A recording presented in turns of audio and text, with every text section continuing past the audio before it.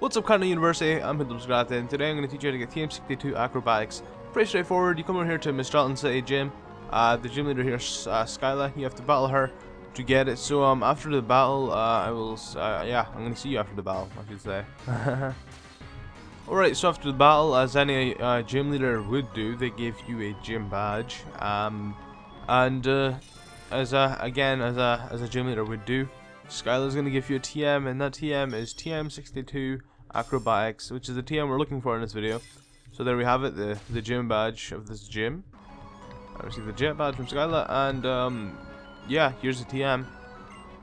TM62 Acrobatics, pretty nice. So you know, if this helps, leave a thumbs up. It helps us out a bit, and until next time, I will see you there.